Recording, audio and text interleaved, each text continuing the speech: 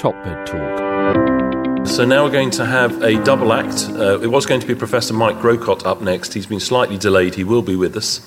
But we're going to hear the results of EPOCH, EPOCH, which will be explained in a second. And Professor Rupert Pearse has been joined by a guest who happened to be in town, Carol Peden, who now lives and works on the west coast of America, who's part of the EPOCH team, and they're going to tell you about the results. Thank you very much indeed. Thanks very much, Monty. So I thought about thanking everyone at the end, but then I was worried I might forget, so I'm going to thank everyone now. I hope that's okay. EPOCH was an enormous national project in the NHS. We had 93 hospitals participate in the trial, and there are far, far too many people to mention, both in the central teams and in individual hospitals. But there are three people that I would particularly like to mention. First is Carol Peden, who, as many of you will know, is an extremely knowledgeable and experienced quality improvement expert. And without Carol's input, EPOCH would never have happened. Tim Stevens, who worked with Carol on the quality improvement project and did a lot of the groundwork in making sure that approach worked. And then finally, and perhaps most important to me personally, Anne Thompson, who was the EPOCH trial manager, who at one particular point was the only thing that stood between me and the psych liaison unit in my trust, as we struggled with the enormous problems of information governance in completing and publishing the EPOCH findings. So without any further ado, I'm going to hand over to Carol and let her talk a little bit about the background to the trial and the intervention that we designed. Thank you, Rupert, and good morning, everybody. It's great to be in London. So this was EPOCH, Enhanced Peri-Operative Care for High-Risk Patients. But as you all know, I think this was really about emergency laparotomy. Those really, really high-risk patients, particularly because they're emergencies and they're often elderly. The background to this paper was informed by a paper that Rupert published in 2006, which said that 80% of surgical deaths occurred in 12% of the surgical population. And that if we could focus on those really high-risk patients, we could reduce surgical mortality and improve outcomes for very many patients. As I say, emergency laparotomy is a classic high-risk surgical patient. We know that patient care is highly variable, and when you have highly variable care, unsurprisingly, you have highly variable outcomes and survival. So the background of this study was, could quality improvement to deliver evidence-based care reliably improve outcome for these very high-risk patients? So the background, there was a number of studies at the time, and we conceived EPOCH at the end really of 2012, but a number of studies around that time that informed our thinking. This was a big database study from Simons and colleagues, which looked at the variation in outcome of high-risk emergency surgical admissions, both patients who underwent surgery and those who did not. And an interesting thing about this paper was that they correlated the outcomes with resources. If you went to a hospital that had a low number of ICU beds and poor imaging facilities, particularly CT scans, your outcome was likely to be poorer. And so again, that was informing this theory that variation of care is very, very important in whether you have a good or a poor outcome. And if you look at this slide, the variation up there in whether you're a high or a low performance hospital is very significant. Again, around the time that we were thinking about this study, two very significant papers, and many of you in the room were part of the Emergency Laparotomy Network, the paper we published in the BJA in 2012, which looked at 1,800 patients in 35 hospitals, and we showed a mortality of the average patient 15% at 30 days, but 24% if you were over 80. Again, in the same year, data from the very big database held by the American College of Surgeons, the ENSCIP database, they reported on 37,000 patients, pretty much the same mortality as we saw in the UK, 14% at 30 days, but they were showing a 50% mortality for patients over 70 years of age. So I think you will agree we had our burning platform for a study to start to think about how we could tackle this problem. So around the time of those studies, there was another, in the UK, if you were here, there was a great deal of information reports coming out. Those included Knowing the Risk from NCPOD, the report on elderly patients undergoing surgery, and very many others that stated care was falling below the standards that could be expected, and there was a lot of things that we could do better. A particularly important report was the high-risk surgical patient document from the Royal College of Surgeons and Department of Health. And all those reports informed our thinking that for this project we could develop a care pathway. The components of this pathway were developed through a Delphi process, and we came up with this rather complicated-looking pathway of 37 components that were the basis of the EPOCH study. Now, Tim Stevens and I thought to make this, Tim spent a lot of time making this look nice to try to make it more accessible to teams. And what we did was break it down into pre-op, intra-op, and post-operative. And we also highlighted some points, you may not be able to see it, but you can look at it on the website, which we thought were key nodes, really important points in this 37-component pathway. The pathway was the hard core of the EPOCH study, what we were actually going to do. But the soft periphery was the quality improvement process, how we were going to try and help teams to give them the tools to make that happen. And those tools consisted, or we had 6 strategies to think about our improvement. Number 1 was to engage our stakeholders, and we did that in several ways. One was to encourage teams very early in the process to get everybody in the room, and that included people from ED, radiology, the OR nurses, everybody that might touch the patient, and talk about the pathways and talk about where care was falling down and where it could be made better in their own specific context of their hospital. We also deliberately did things like have pens, mugs, lanyards to create that discussion around what's this EPOCH study and what are we doing about it. We also asked teams to review 5 sets of cases to see how, against those 37 components, they performed. Because often people think they're performing better than they are when they actually go and look at the data. We asked teams to build a QI team which should consist of a surgeon, an anesthesiologist, and intensivists, and ideally nurses as well. We wanted people to analyse their emergency laparotomy audit data. And remember, Neela, the first patient data entry, only started 4 months before the first EPOCH hospital, so that was very new. We wanted teams to use run charts to see their pretty much live information and then feedback and act on it, and use quality improvement methodology, short cycles of change and testing things. And then to break down the pathway. That huge 37 pathway was challenging. Break it into chunks where you could influence change and work on areas where you would have most impact. So the objectives of EPOCH were to test whether a quality improvement project to implement a care pathway could improve 90-day survival after emergency laparotomy.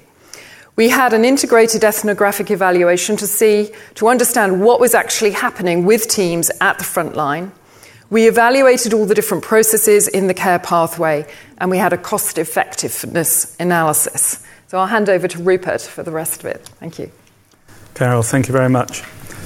So the trial design we use is something that you may be seeing more and more of in peri-operative trials and critical care trials as well. It's called a step wedge cluster randomised trial. You are not, under any circumstances, to call it a randomised cluster trial, or the statisticians will get very upset with you. You'll have to get them to explain why that's so important. And I'll talk a little bit about what that design allowed us to do in a second. We randomised hospitals into geographical clusters of between 5 and 7 hospitals, and the logic of doing that was partly so that we could avoid the problems of contamination that may happen with staff, nurses and doctors moving between hospitals and perhaps contaminating hospitals that hadn't launched in the quality improvement at that stage. And also it meant that geographically teams within their own regions were more likely to know their colleagues locally and work with them together. The integrated ethnographic and economic analyses and the process evaluation are extremely important. A lot of us get really, really frustrated when these sophisticated trials are drilled down to a p-value. And that can be really, really unhelpful. There's an incredible amount of nuanced learning from EPOCH, and we'll have at least 5 papers, if not more, trying to explain the full breadth of what we learned from the trial. So I'd encourage all of you to, as those papers come out, to understand the full breadth of the understanding of what we discovered as we did the EPOCH trial. And of course, very importantly, we couldn't have done the trial at all if it wasn't for the National Emergency Laparotomy Audit.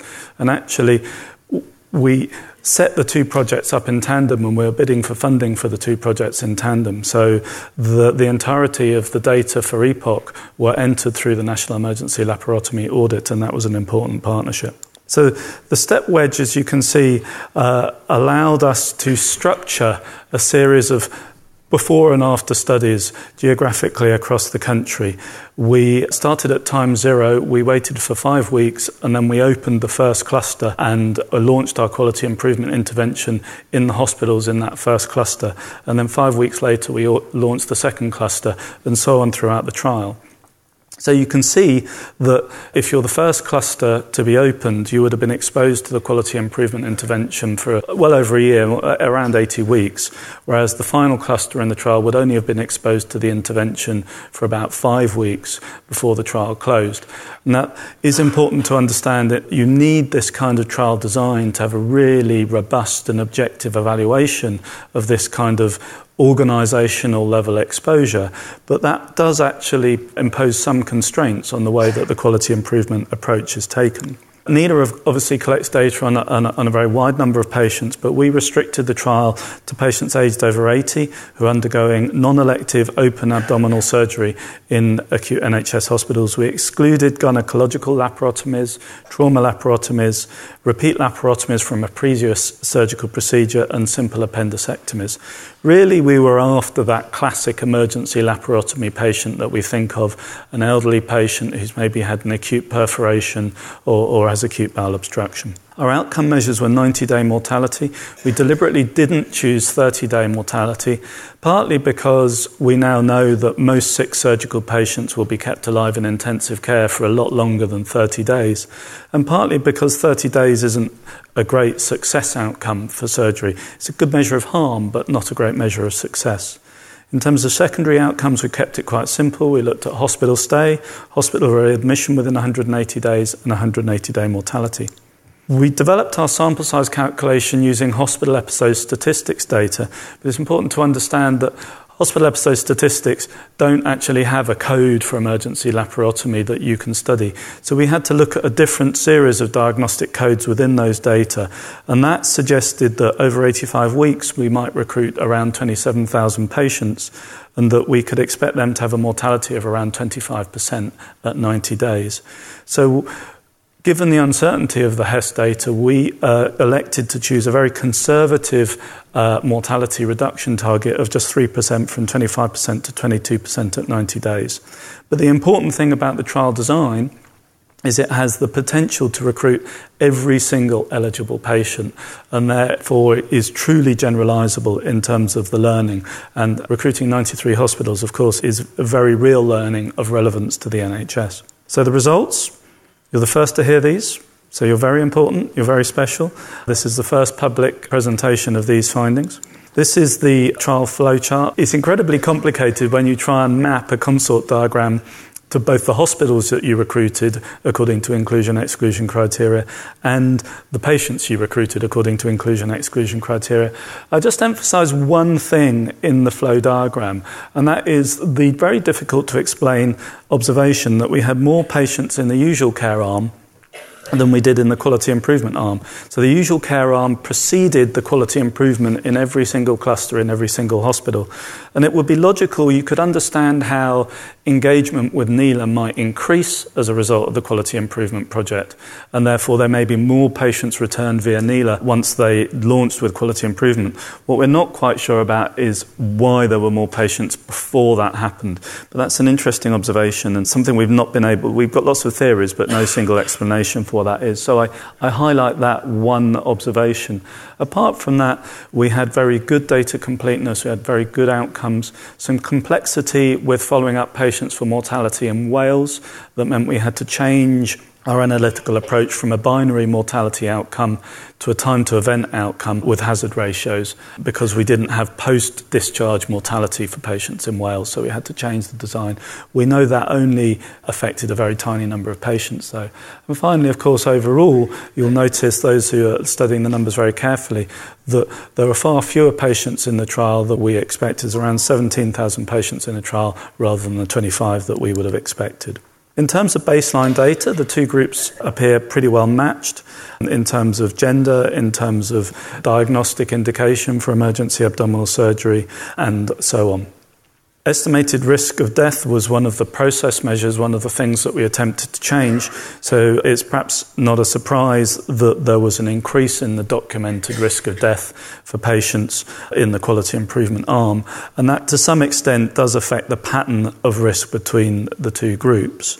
You can also see a fairly even spread between the two groups in terms of things like ASA score, in terms of preoperative blood pressure, coma score, and lactate. I tried to persuade my statistician colleagues that you couldn't have a coma score of 14.8, but they got very cross with me, so I decided to back off and not have that conversation. Process measures are interesting now. As Carol's explained, there were 37 elements to this care pathway, which represented what, at the time of setting the trial up, was what we all wanted for our grannies. And none of the aspects of the care pathway were revolutionary. None of them were particularly exciting. They're all available in all of the hospitals that took part. We were simply trying to promote their more widespread use. But to understand whether the quality improvement intervention did actually impact on change, we measured 10 process measures specifically, and we decided that we would not put statistical tests on the process measures.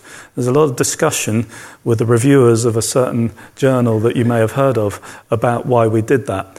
This was a care pathway. It was a single entity that we were trying to promote the use of. And what we didn't want to do at the time of designing the trial was tell people that some things changed significantly and some things didn't, and therefore to unpack the care pathway and reject vast parts of it whilst simply going ahead with other smaller, easier parts of it and thinking that that would be enough. So you can all make your own judgment about whether there is a certain degree of change in any of these process measures or not, but what we're not doing is validating that through the use of statistical testing. Interesting observations, you'll see the consultant decision to operate was very high, consultant review was very high, consultant's presence in the operating theatre was very high. These were things that when I was recruiting sites, I was told we just can't make these things happen. So it's very interesting that they were happening, and the perceptions of what was going on amongst senior people within the hospitals and what was actually going on when you count can be very different. So lots of interesting observations you can have there, but bear in mind that this table suggests that EPOCH was one enormous hospital with one enormous set of process measures, and actually what went on in terms of individual process measures in individual hospitals is much, much more complicated, much more sophisticated than this table will suggest. I put this here to create a little bit of suspense. And so I didn't forget that you guys don't know what the findings are. Do you like to know what the findings are? You're not sure. Okay, you're a bit nervous. I'm a bit nervous too. In fact, we didn't show any difference in mortality at all. There was no impact on 90-day mortality and no suggestion of a non-significant trend of mortality related to the quality improvement project and the care pathway we sought to implement. Nor was there any impact at all on 180-day mortality from this quality improvement approach. You can imagine our frustration after all the work we'd done, let alone your frustration after all the work you'd done. Interestingly, hospital stay, there's a very complicated statistical anomaly that indicates that it was slightly shorter in the usual care group, but overall you can tell from this graph that there was no meaningful difference in hospital stay between the groups either. But if you look at the process measures, and this is a quite sophisticated breakdown of all the process measures that we collected in the trial, you can see there's enormous variability in what people tried to change and what they attempted to change. The purple parts of the bar suggest that things were okay, that they attempted to change. The blue, things were okay already, and the grey, that they weren't going to try and change those factors. And what you can see is a very, very wide variation, again treating the trial as one big hospital, in what things we tried to change within the trial. And when you drill that down, as we're going to, and look at individual hospitals and those that we believe were more successful in delivering the quality improvement intervention, and those were more successful in achieving change in those hospitals compared to those that weren't. And we hope that that will be able to give us some indication of whether there was a good case that there were improvement in individual hospitals. And this is where I go back to that quality improvement, that's that step wedge design and trying to implement a quality improvement project within it. We based a lot of what we did in EPOCH on the Exec study in 4 hospitals in the south of England, led by Neil Quiney, but also which Carol Peden was very involved with. Those were 4 early adopter hospitals. They were co-located. There was a lot of commonality of purpose within those hospitals. But at the time we did EPOCH, the genuine belief was that we just needed to roll up our sleeves and get on and do this, and that we all knew what needed to be done, and that if we could communicate the risks of emergency laparotomy to all our colleagues, we would be able to affect change. The learning, and this is beautifully described in the ethnographic study, and if you don't know what ethnography is, you can emphasize it out as it's why are doctors so awkward. It's a form of social science, it's qualitative research. I'm a doctor, I can say that. It's a form of social science that does interviews and focus groups and that kind of tool to help us understand what happened. Now, you should really read Graham Martin's paper. It may not seem the type of science that you're interested in reading, but anybody who was involved in EPOCH will be fascinated by the narrative, quotes and so on, and interpretation of those quotes by an objective scientist, not by people like me with prejudicial views, about the experiences hospitals had. Everybody had challenges, but some of those challenges were much greater in some hospitals than others. A lot of hospitals found entering data on NELA itself to be the biggest challenge and struggled to move on from that to actually affecting change in their organisation. And I think that is a really, really important thing. If we burden these hospitals down with data collection, they simply won't have time to deliver what we need to in terms of change. We felt that the intervention was very, very good in delivering the capability to change. So Carol and Tim were fantastic at motivating and training people in how to deliver quality improvement. But then they went back to their hospitals with no protected time, without the support that we sought from trust boards. They just didn't have the time in a lot of hospitals to make change happen. And these are the kind of sophisticated, nuanced findings that are really, really important, because I don't believe that EPOCH shows quality improvement doesn't work. What it shows is that this quality improvement project didn't work, and it tells us exactly why. And if we want our next quality improvement project to work, we've got to learn these lessons, or we will still carry on tilting at windmills without any great effect. And you can understand from the findings that we've got so far that there was no cost-effectiveness benefit from the quality improvement project. There's a very, very detailed health economic analysis, which I'm not going to share with you today. So my interpretation, my subjective view of what we found, well, it's clear that there was no survival benefit from this programme in this trial, and that there was no benefit from our secondary outcomes in terms of hospital stay and hospital readmission. But we do believe we're incredibly effective in delivering a quality improvement capability to our leads in our individual hospitals. They were very engaged, and if any of you went to any of the quality improvement regional events, you will have met incredibly enthusiastic, switched on, capable people who knew what they needed to do. The learning was that some of those investigators achieved and others didn't, and there are some really interesting differences in why. Perhaps one of the biggest, in a social science sense, observations is that the quality improvement leads who are more networked within their hospital, they already had quite good relationships across professional boundaries within their hospital, had a network in place when they started the quality improvement, whereas those QI leads that didn't necessarily have such an extensive network struggled because they had to build that network before they could commence a quality improvement. And if we think of ourselves as anaesthetists, we're often backroom boys. We don't like the limelight. We want to be in the back, knowing that we're doing our job really, really well and supporting other people to succeed. And so perhaps some of us anaesthetists aren't the most naturally networked quality improvement leads, and that may be something worth thinking about. The capacity to drive change is obviously really, really important. NHS trusts really need to back these kinds of quality improvement initiatives with resources if they're going to affect change. We found that hospitals tackle change in very different ways. They tackle different parts of the care pathway and so on. And that if they're to achieve that, they need the resources to do so. And I'll leave you with that. Thank you very much.